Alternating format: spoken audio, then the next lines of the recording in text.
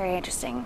Beautiful pieces. Indeed. Over the past few weeks, there's been a dramatic rise in the price of crude oil. And that directly impacts you, the consumer, with what you pay for gasoline. NBC6's Joel Rodgers went to a local gas station this morning to find out more. Joel, good morning.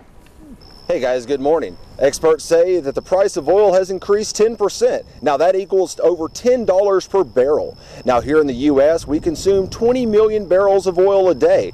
Now I was standing here in front of the Exxon on North Market, where last Monday you could have purchased gas for $3.19 a gallon. But as you see here behind me, a little bit higher, it's $3.59 this week.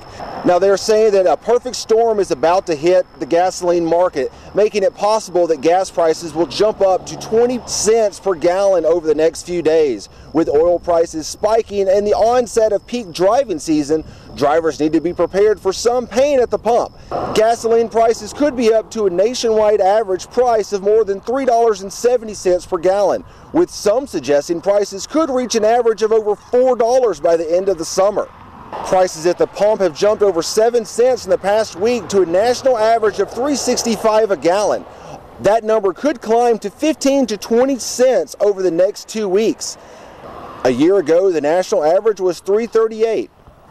Guys, we knew the price of gasoline would go up in July, and it appears to be going up now. So if you'd like to save a little bit of money, make sure you fill up those cars today, because the price behind me, it could go up tomorrow. Guys, we're going to send things back to you. Thanks, Joel. Obviously, it's a good time to use all those grocery store cards. You get about 10 cents off of a gallon. Absolutely. But, for more information on where to find lowest gas prices in our area, you can go to our website, arklatex.homepage.com. And it's great information because some gas stations vary in price, 10 to 15 cents. So different sides of town. Absolutely, right. Yeah. Good stuff, Joel. Appreciate it. Well, after the break, Patrick is back with another check of your forecast for you. Plus.